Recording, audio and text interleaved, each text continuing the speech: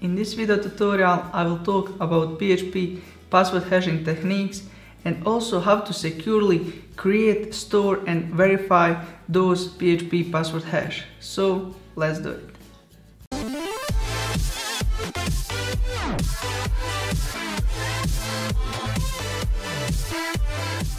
Hey, what's up guys? Senaid here from codingpassiveincome.com, the place where I help others to become a web developer much easier and faster than they will do it on their own. So if that is something that interests you, consider subscribing.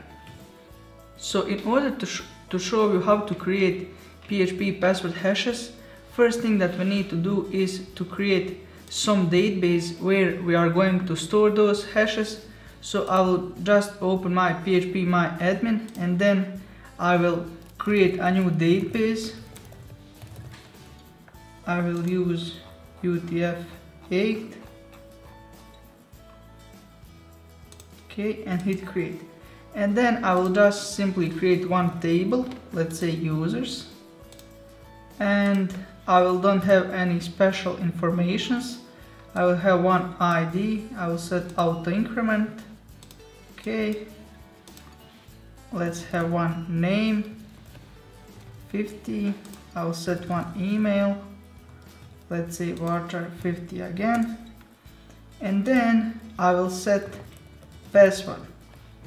The important thing to notice here is now that we need to know how big the length should be. So later I will show you different types on how to create a hash. So probably the best way for you is to use 255, which is a maximum for varchar, and this length will just be enough for any length of the password hash that you are going to create.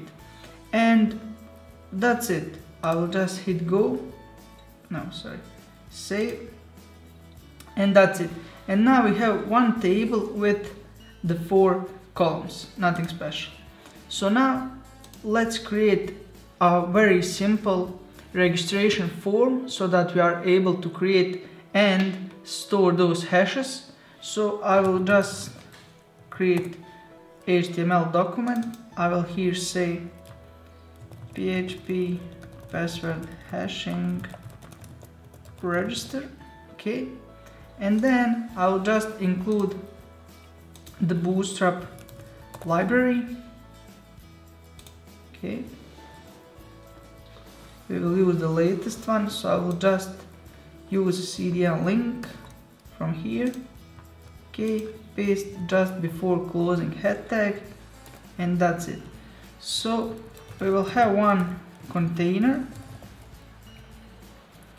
I will set margin top to 100 pixels for this container, and inside this container we are going to have one row, and inside this row I will put all the content to the center, and inside this row we will have just one column. So I will set column MD6, and maybe let's set offset to the 3, and I will align everything to the center, okay, cool. So at the top I will include one image, which is my logo.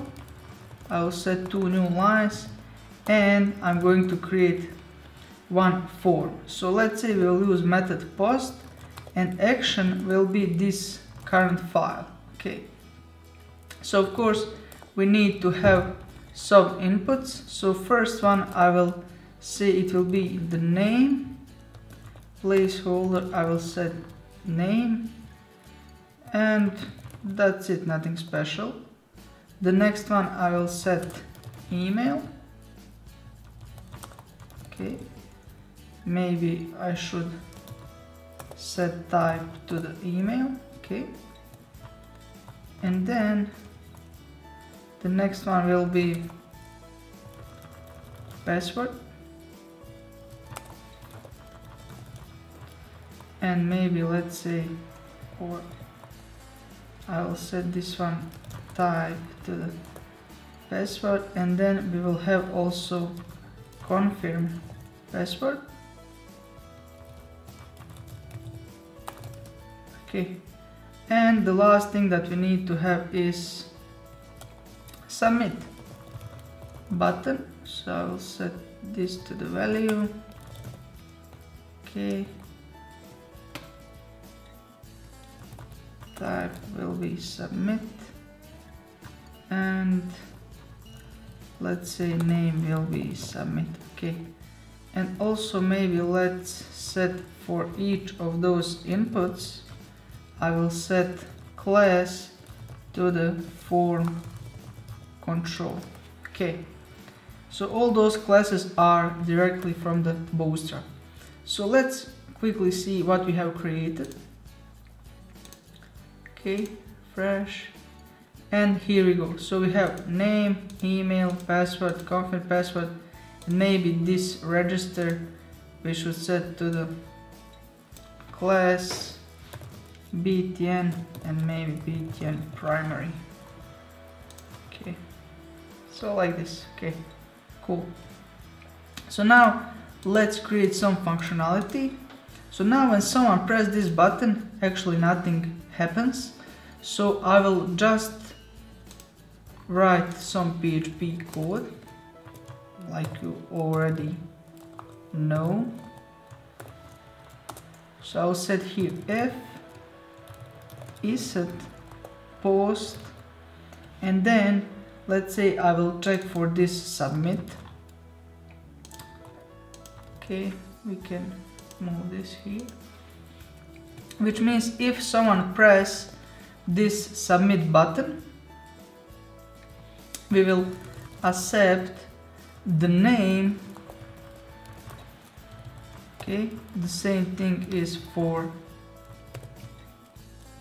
email, for the password,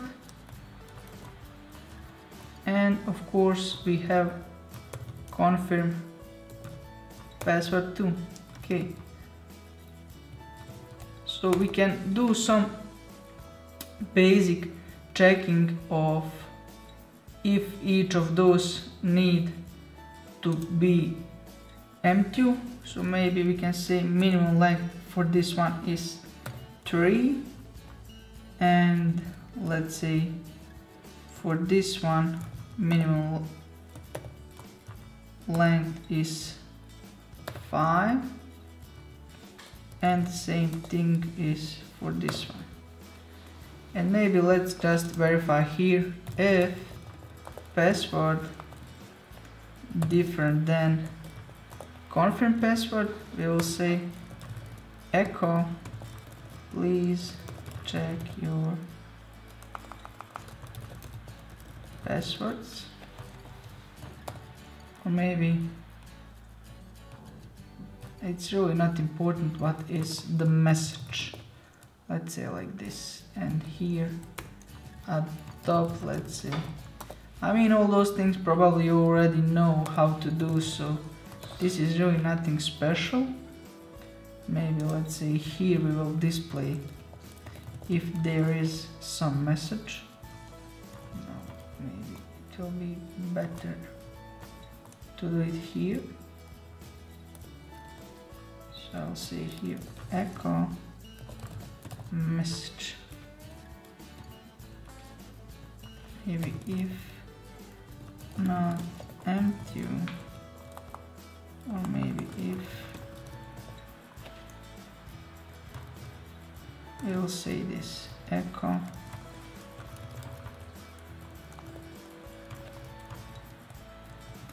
okay. So here else if passwords match, and also we have some name and email. Now the next thing that we need to do is to actually create a hash for this password. So now before we even do password hashing, I want that you check your own server type. So at the top I will say here echo PHP info, which means that we want to get all informations about our current server. So as you can see, my version is 7.0.9, and the hashing technique that I'm going to show you needs to have at least 5.6. So just make sure that you run that server type, and if you don't, probably you are going to have some errors and you won't be able to use this. So now, how am I going to create hash? So I'll say here hash equal, and now I'm going to use the one function that is password hash, and this function requires from us to put two inputs, two parameters. So first one is the password that the person has entered, and the next one is the type of the algorithm that we are going to use to create this hash. So we can use different. As you can see, I have suggested here bcrypt or default. The difference between those two is that if we use bcrypt, it means that our hash length will always be 60 characters, and that will always be the same. But if we use password default, that means that with the time and with the different versions of PHP, there will be changes probably in the length of that hash. So that's why I said that in our table we need to save it as 255 characters, just to make sure that this will never, that we will always have enough space to store the password. So for you is to decide, are you going to use bcrypt or default? For this tutorial I will just use bcrypt. Of course, there are some other options that you are able to do. For example, you can choose the cost on how strong your hash will be. You can also define the salt that will be used, but from the version 7 of PHP, most of those things are depreciated and you shouldn't put those here. So that's why I'm not going to show you, and I'm not going to put anything here as an option. Okay, so for you to create securely hash, it's just enough to create it this way. And now the next thing that we need to do is, of course, to store this hash in the users table that we have created. So before we do that, I will here create a new connection.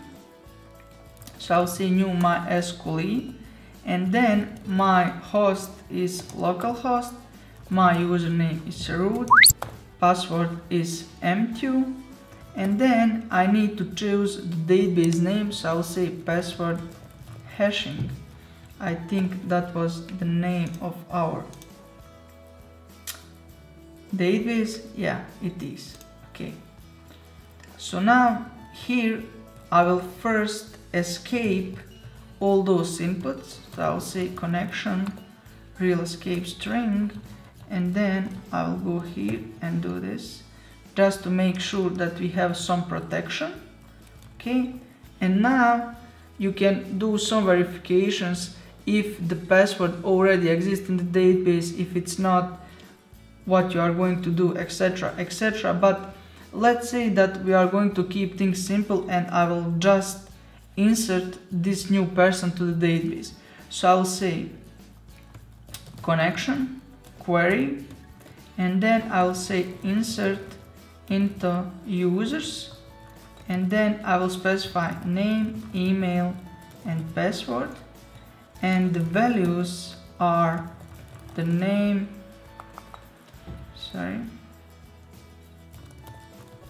the email and the password.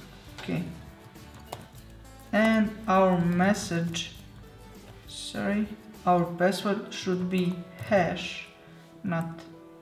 Okay, and then we will say here you have been registered. So the message really is not important. So let's now try to execute this, register. Okay, and let's say my name is Senaid, email. Okay, and let's say this will be test 1 2 3, and I will hit register. and it says please check your passwords. Okay, so I will do it again. Test 1 2 3, test 1 2 3, register. Okay, and it says you have been registered. So let's check now our table, and as you can see here, the one new user has been inserted, but what is interesting for us is the password. So let's check this password, how it looks like. So I'll just paste it here. So my test 1 2 3 is now this, and as you can see now, this is really hard to read or decrypt or whatever. So this is just the latest best ways on how to hash your password, and you really should, in all your applications that already using MD5 or any other that weak hashing algorithm, you should really change that. Okay, so now once we have in our database some user and some hash, let's now see how to verify those hash when someone try to log in. So what am I going to do? I will just duplicate this register file to the login PHP, because almost everything is going to be the same. We don't need to spend so much time on this, so let's say like this.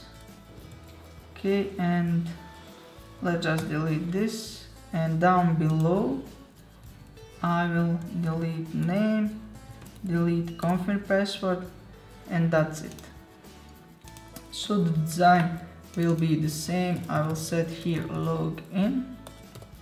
It's not important. Okay, and that should be fine. Let's see login PHP. Okay, here we go. We need just to change the name of the button. Okay, that's it.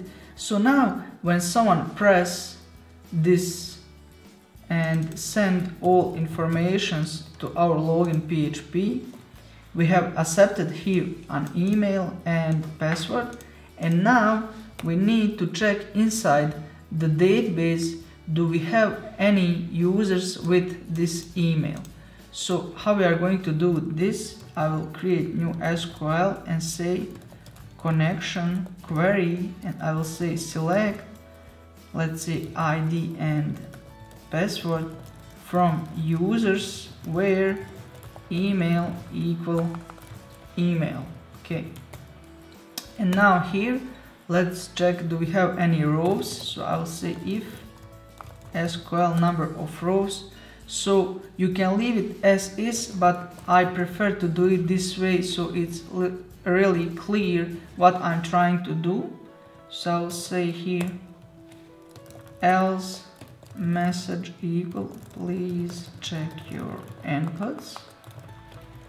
Okay, and here now we need to say data equal SQL fetch array, so that inside the variable data we are going to say store this ID and password that we have inside the database.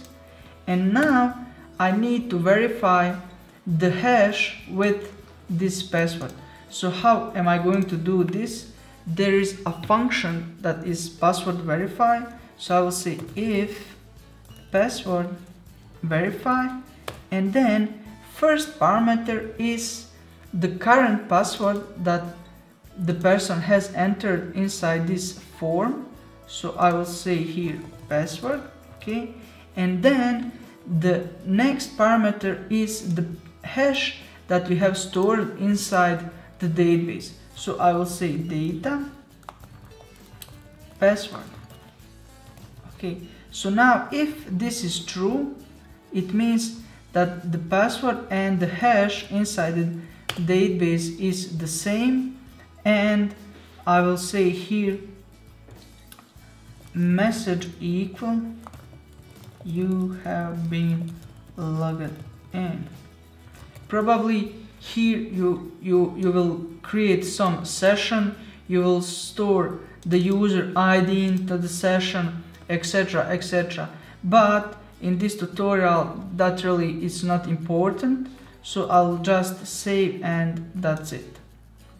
So let's now try to log in. Okay, I'll just, and let's see. Okay, and now if I put a wrong password, probably won't get any message. Maybe we should do here the same thing. Okay, let's try again. And it says now please check your inputs, but let's say we will put the correct password, test 1 2 3, log in, and now it says you have been logged in. So guys, as you can see, there isn't really a lot to remember in order to securely create, store and verify the password hash. All you need to remember is that in order to create, you need to use password hash function. First parameter is password and the second one is the algorithm that you want to use. And then when we want to retrieve and verify, just get it from the database and use password verify functions. So pretty much guys, that's it. If you like this video, please like it and share it to your friends.